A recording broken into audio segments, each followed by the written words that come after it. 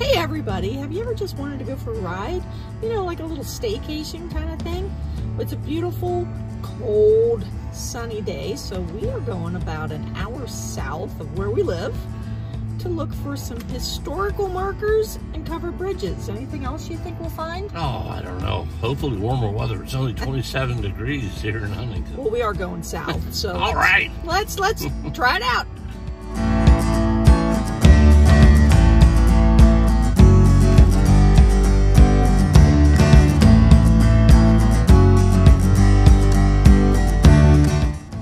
Hey everybody, we're in Bedford, Pennsylvania. Behind us is the Bedford Courthouse, which is one of the oldest courthouses still in use in the state of Pennsylvania, which is really, really neat.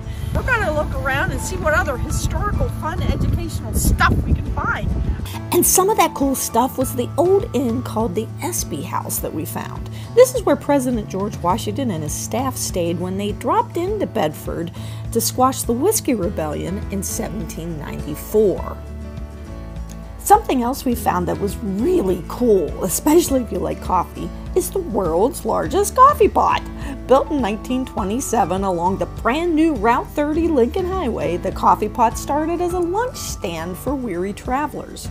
Today it serves as a souvenir shop and can be found just a few minutes outside of downtown Bedford. Even though we found all this neat history, our primary purpose was to look for covered bridges. Bedford County has 14 of them. We took the 9 bridges in 90 minutes tour that can be found in the Bedford County Visitor's Guide. One of our first stops is right here at the Old Bedford Village, where there is a refurbished covered bridge you can see behind me. This is the Claycomb Covered Bridge. It was originally built in 1880 and sits at the entrance to Old Bedford Village. It's just off of Business Route 220, about a quarter mile from the PA Turnpike exit. So this is the Colvin Covered Bridge. It was built in 1866. It's number 7 on the Bedford County Bridge Tour.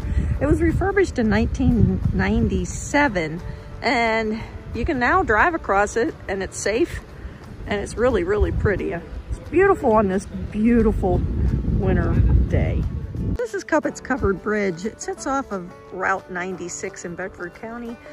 There's a guide rail in front of it off of 96, so you can't drive across it. I'm not sure if it's because it's not safe or if it's owned by private owners. Regardless, you can't drive across it, but you can walk across it. John has some information that he'd like to share with you about the type of architecture that this bridge shows. Go ahead. In 1804, Theodore Burr patented what is known as the Burr truss design. And what that is they use this long truss. And you'll see them in many covered bridges. They're very popular. And it can actually, this truss alone is strong enough that it can carry the entire weight of this bridge by itself. But in addition, to help hold up the roof, they use these king posts, which basically, to me, they look like upside down Ys, but there's that upside down portion of the Y, which helps pick up and transfer that load. This is the Knisley Covered Bridge. It was built in the 1880s. It's off of Dunnings Creek Road here in Bedford. It's actually number 10 on the Bedford County Covered Bridge map. You should definitely check this one out. It is not open to traffic, but there is a place for you to stop and pull over. Hey, any idea why they put roofs on these bridges? Well, the idea back in the day was that, it was a wooden roadway. So if you put a roof over top of it, they figured that they could change the life expectancy of the roadway from maybe 20 years, maybe less, to as much as 100. And even though it's probably been right around 100 years that this bridge has been here and more, and it looks a little saggy and it's not open for travel, it's still here. It's still here. You can at least walk across it. Now, about the beginning of the 19th century, the early 1900s, they found out that they could build bridges out of wrought iron and cast iron, and it was cheaper and better. And that was the brought about the onset of the, I guess they call them topless bridges. Topless bridges. Typical man.